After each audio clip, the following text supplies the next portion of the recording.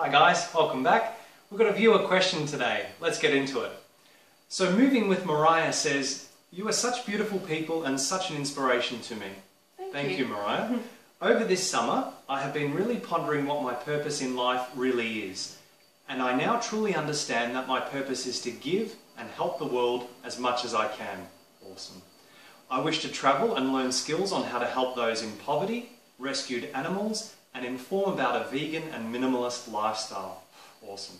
Unfortunately, my family and everyone in my life are pushing me to go to college, but I don't really see how that will help me to get my goals. Did either of you attend college or university? If so, do you think it helped you in any way with what you are trying to accomplish now, or was its only value in helping you understand that it wasn't your path? This is a brilliant question. Very good question. So I think a lot of people can relate to this, especially once they come to this lifestyle, to this movement, and they find that they're opening their hearts and they really want to follow a life path of giving. The only problem is we live in something called a monetary system, and although we wish it didn't exist, it does exist.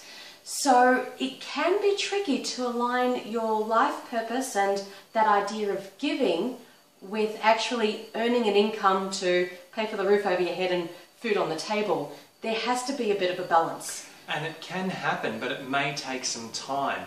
You may have to do things that are not directly in alignment with your life purpose for a while, whilst building and working towards being able to do something that is completely in alignment with your life purpose. And I think that's been the case for us, undoubtedly. Absolutely. And first of all, let's answer your question. Yes, we both did go to university.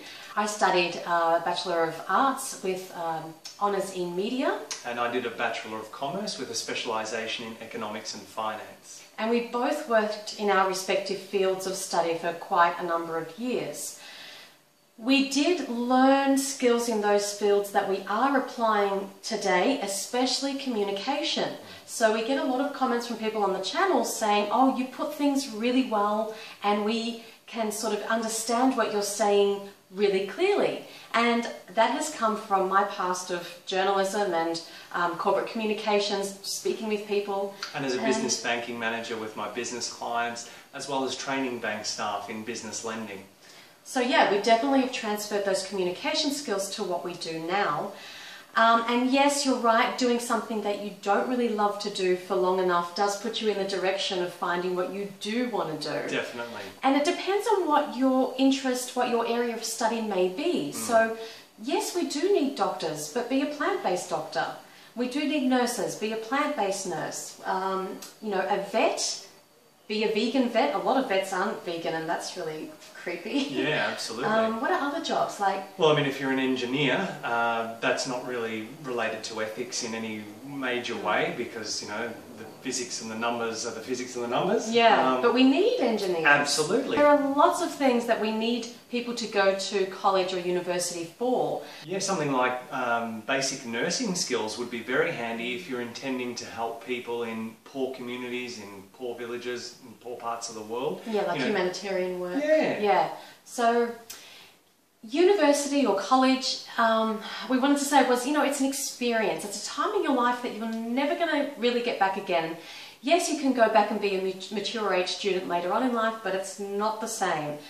And a lot of that time is spent partying, drinking, just getting up to a bit of a muck. Now, we definitely were doing that when we were at college, but you may not be into that scene anyway. So, you know, like if you don't want to experience that and you have no intention of studying something that can be sort of transferred to something that you want to do in the future, then maybe it's not for you. But if you do want to experience college life, then now is the time to do it.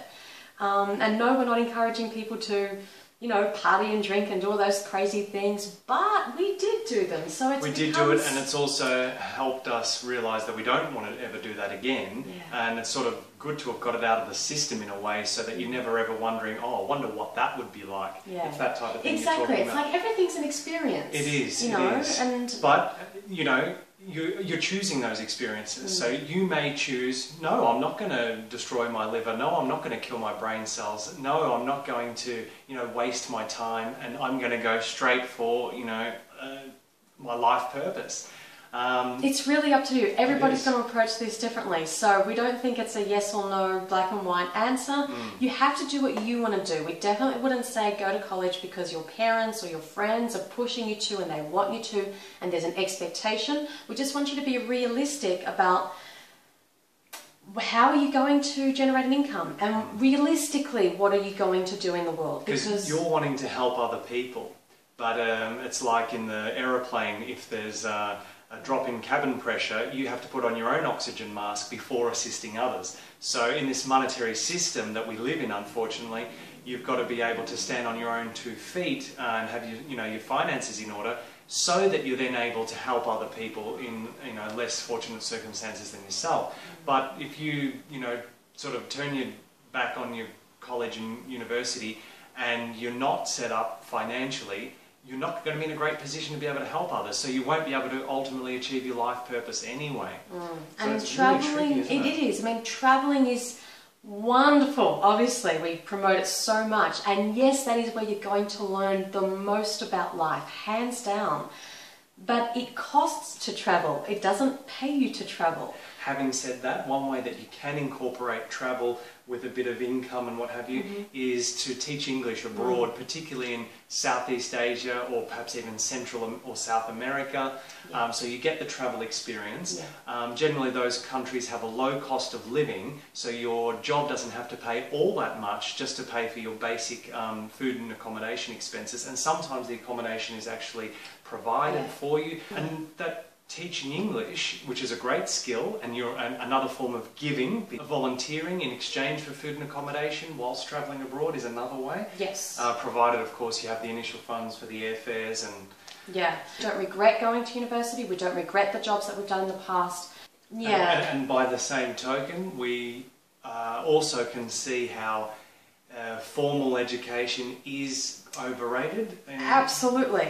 Absolutely. So, I mean, I think it would be really hard to, like now, knowing what we know and being part of this lifestyle, going back to uni and listening to lecturers. I mean, I started politics, and I remember doing, something called peace studies. No one ever talked about the peace on our plate through our diet. That was never spoken about. International relations, well, no one ever spoke about the real underlying root cause of so much tension and war and poverty in the world.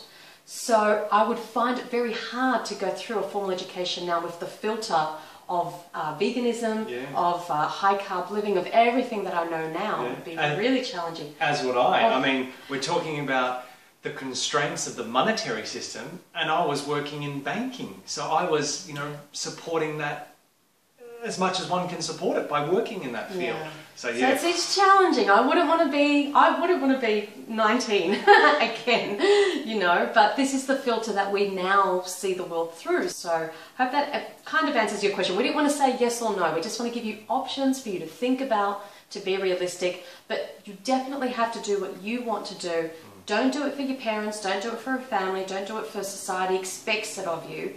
Do it because you have a plan, you have a purpose, and everything's just an experience. You don't have to necessarily love 125% what you're doing every single day. It's not like that. Life is up and down. And, doing certain things that, might ultimately lead you to doing what you love every single day. Yeah, exactly. You're young, it's a long life. You're going to experience lots of things that you think, oh, really?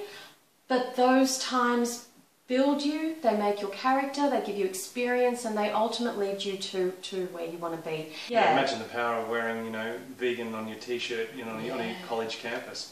Excellent. Start an animal group, start educating, your fellow students and handing out pamphlets. There's always ways to be active, no matter what you're studying or what your job is in the present moment. So thank you so much for this intriguing and switched on question. We hope you've enjoyed watching. Please post your comments below. What are your thoughts on this topic? We'd love to hear from you. Should you go to college or not? Thanks so much for watching, guys. See you next video. Bye, guys.